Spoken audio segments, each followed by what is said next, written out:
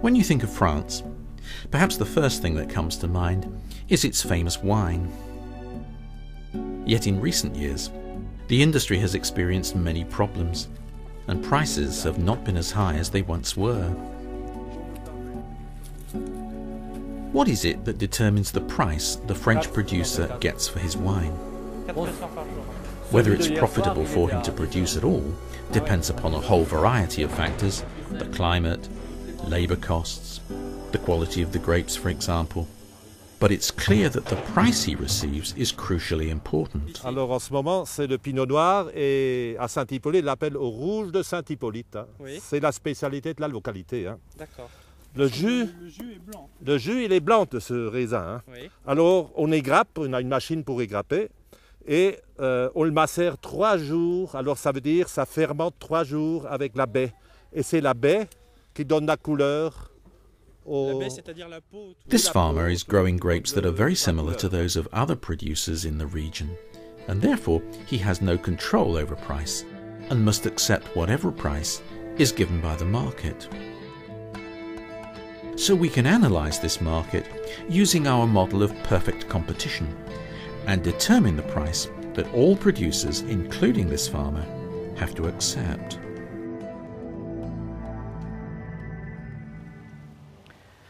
Agricultural markets will require us to understand the supply of a product and the demand for a product. Each of these can be represented by a linear equation, and if we understand the relationship between them, we can understand how the equilibrium price gets determined, the price which the farmer will use to make his decision about how much to produce. The equilibrium price is the price where the quantity that all suppliers wish to produce equals the quantity that all consumers wish to purchase.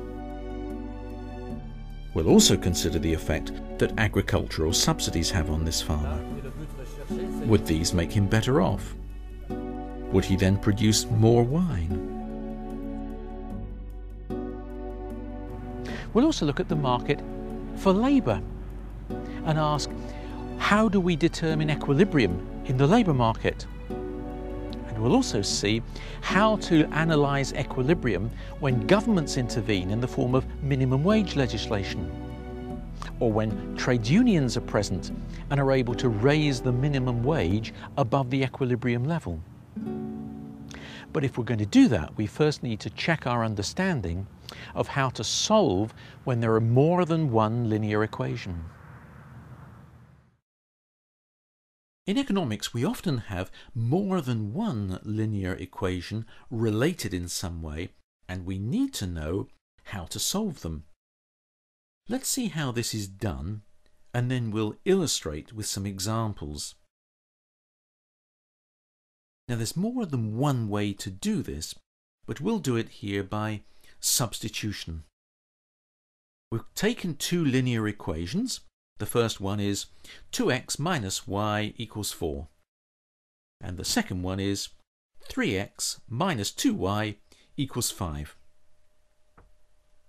Now for each of these equations, that'll be true for some values of x and y, but not all. But what values do x and y take when both 1 and 2 are true? Well, if we have 2 equations and 2 unknowns, here x and y, we can find that out. It's not difficult. If we rearrange equation 1, we get y equals 2x minus 4. Now if we substitute that into equation 2, we get 3x minus 2 times 2x minus 4 equals 5. 3x minus 4x plus 8 equals 5. We got that by multiplying out the brackets. So x equals 3. Now if we substitute this value for x into either of the equations, let's do it for equation 1, we can find out the value for y. 6 minus y equals 4, so y equals 2. So we've been able to find the value of x and y by solving these two linear equations. It might help if we represent this graphically. So let's plot these two equations on a diagram. We just take two pairs of coordinates for equation 1, and we plot the line 2x minus y equals 4. Now do the same for equation 2. We plot two pairs of coordinates for the equation 3x minus 2y equals 5.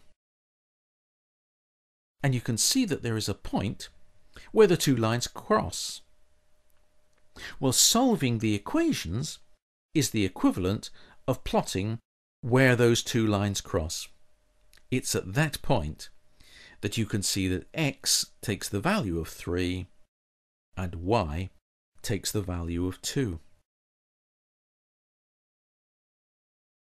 So we can solve for more than one linear equation, and we can do it graphically, but we can also do it mathematically. And that's a more powerful way to do it. It becomes very difficult to do it graphically when we have more than two linear equations, but relatively simple to extend our maths to solving for where there's more than two linear equations. Usually, but not always, there'll be a unique value for x and y when we solve. Sometimes there may be no solution at all. For example, if the two lines are parallel, that is to say, if both lines have the same slope, then they won't cross. But most often, when we solve for two linear equations, we'll have a unique value for x and y.